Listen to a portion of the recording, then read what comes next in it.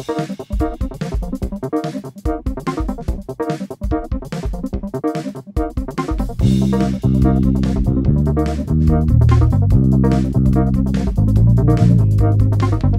title of this case is Balancing Communities, Cultures, and Conflict, Lessons Learned from the East Ramapo School District Legal Battle.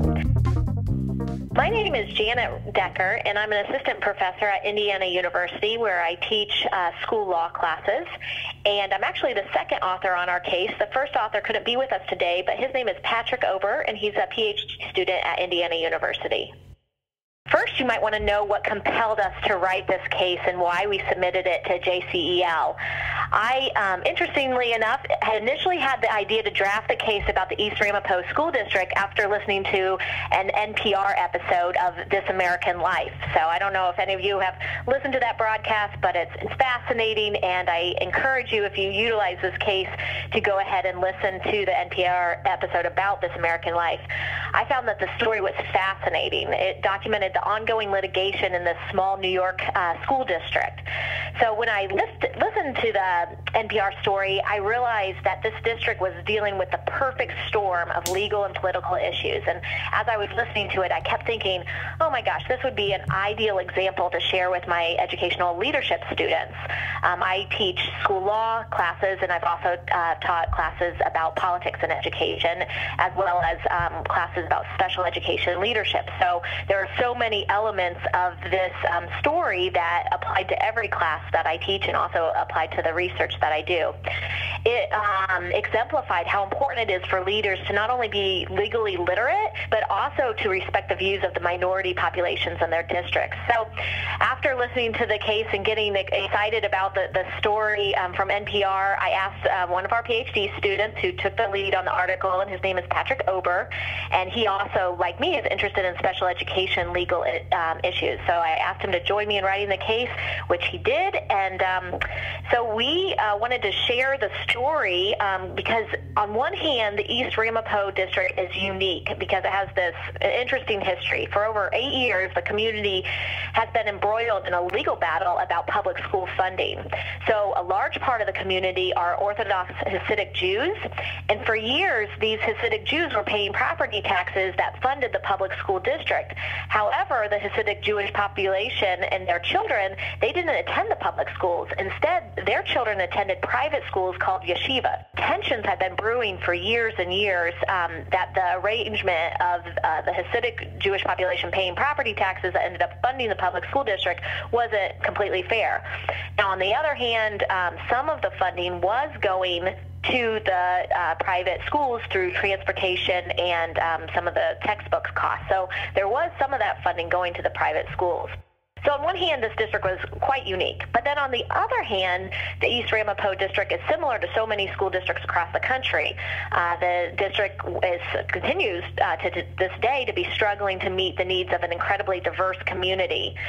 So at the public schools, most of the students are Haitian, Latino, and African American. But then at the private schools, like I mentioned, the students are from Hasidic Jewish families. So just like other districts around the country, the East Ramapo district had incredible religious, racial, ethnic, and cultural diversity. In total, there's about 11,000 public school students and then 19,000 private school students. So it's also interesting that there are more students in private schools than there were in the public schools in this district.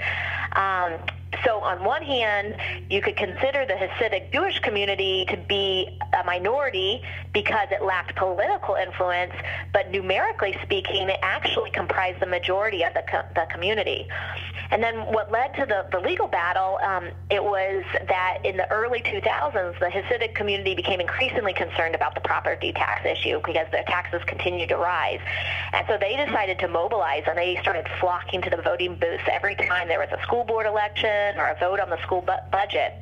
And so they were upset about these property taxes, but then there is more issues at hand. So they were also disgruntled because of how the special education services were being delivered for their children. So many of you probably know, but under federal special education law, the Individuals with Disabilities Education Act, or the IDEA, the state and then through the public school districts have legal responsibilities even for students with disabilities who are in private schools. So in this community, the public school district, the East Ramapo School District, still needed to provide special education services to the Hasidic students who were enrolled in private schools if those students were eligible for IDEA services. And then also under the federal law, the public schools had to provide the education in the least restrictive environment, or what's referred to as the LRE. And so the public school, by law, decided that the Hasidic students with disabilities needed to join the public school children in the public schools. It was partially based on a United States Supreme Court case that has since been overturned, but part of the issue was that public school employees couldn't go out to private schools and provide education because it could be a violation of the First Amendment of the Establishment Clause of separation of church and state. So anyway, the public school was just trying to follow the law, but the Hasidic families were really upset about this. They didn't want their children at public schools. They didn't want their children to be mixed in with non-Orthodox Jewish children. This community of Orthodox Jewish families had a distinct culture, and they had distinct customs, and they were vastly different from the mainstream American culture. So they thought, when the public school district was telling them that the students with disabilities needed to be put into the public school environment, they thought that this was incredibly traumatic for their students to be separated from the world which they were comfortable. So there was this one Hasidic advocate who was taped on the NPR broadcast who argued that the public school district just needed to change the law. And he was very angry that they were using the law as an excuse, but what this advocate might not have understood was the inability for the district, this local school district, to simply just change federal law and the Supreme Court precedent that also surrounded the law. So when everything changed was in 2008. The Hasidic Jewish community seized the school board. There ended up being 6 Hasidic school board members and 3 non-Hasidic school board members. And at that point, there was a systemic defunding of the public schools. So departments were cut by 80%. A ton of teachers lost their jobs. Social workers, assistant principals, and others were fired. And there was one student who was interviewed who said because I didn't have money to have actual classes in her schedule, she actually had 4 lunches and 2 study halls. And then the Hasidic members ended up, the school board members ended up hiring this controversial lawyer who is known across the state, who ultimately ended up having a physical altercation with parents after a school board meeting. So that is part of the story. There's more of the story in the case, but suffice it to say that these legal battles are still underway. In 2015, the New York State Board of Education appointed a team to monitor the district because of all the issues it was having. And some of the aspects have improved for the public school students, but the battle's not over yet. You might be wondering, with this case in mind, what would be the best way to utilize this case, maybe in a classroom setting. And after the case is described, then in the case it goes into 3 different sections. The first section focuses on religion and the law. The second section focuses on special education law. And the third section focuses on political issues. And so instructors can have students read each of these sections to give them the background information that they need to know to fully analyze the case. The religion and the law section covers the U.S. Supreme Court precedent that relates, but then also applies the facts of this East Ramapo case to the general precedent. And then the special education law section, of course, describes the idea and the different principles behind the idea that the East Ramapo School District needed to follow, and applies the facts of the case to that.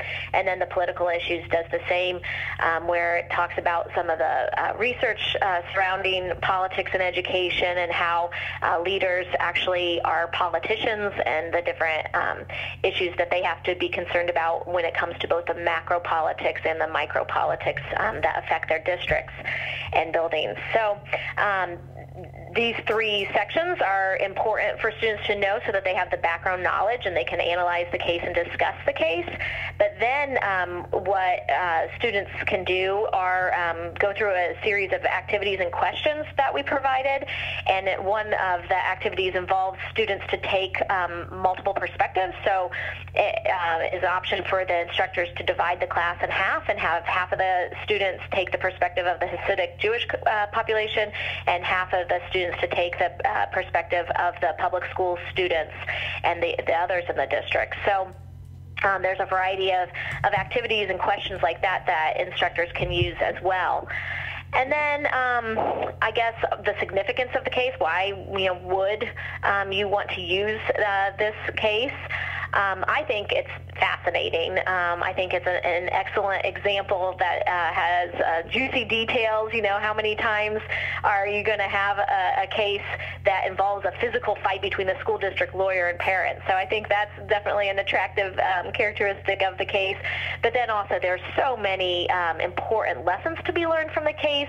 One aspect that I really like is that it shows how complex leadership can be. So in educational leadership programs, we discuss these issues oftentimes in isolation. So, as I already mentioned, I teach a law class. Sometimes I teach a politics class. And, students might take a class about budgeting. They might take a class about special education leadership. So they're oftentimes discussing the moral, ethical, and legal and political issues in isolation. But this case combines all of those issues and shows just how complex a leader's job is and how that leaders have to leave their preparation programs and in actuality deal with all these distinct issues all together and sort through all the details. And then I guess I should share with you what particular points in the case ought to be part of the teaching deliberations. I guess, kind of the main lessons learned. One big takeaway that I see from it involves that minorities can become the majority. So as I mentioned, the Hasidic Jewish community wasn't necessarily a numeric minority, but politically speaking, it was initially. But then quickly it became the political majority, that they had the political clout and they were able to vastly change the day-to-day lives of all those that were involved in the school district. And because of that lesson that the minorities can become the majority, I think it's really important for leaders to think about and discuss the communication that needs to occur with minority populations and understanding minority vantage points and just understanding that part of leadership. And then also, I'm a huge proponent that leaders should be legally literate. So I think an important point to take away from this case is that leaders have to be able to spot legal issues. They have to be able to understand federal and state law and be teachers of federal and state law. So in this case, they needed to be able to teach the Hasidic community about that they couldn't just simply change the law, that they were parts of a greater political system.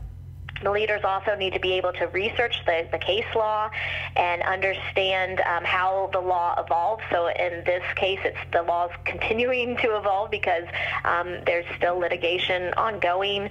And then leaders also should be able to apply the law that they do learn about and they do research to solve legal dilemmas. So it's not enough to just know the content of the law, to just know what the law is as it stands, but actually to have the skill to be able to apply that law to legal dilemmas. So those are the main takeaways that I would take, but there's more, and I encourage you to take advantage and read this case and utilize it in your classroom.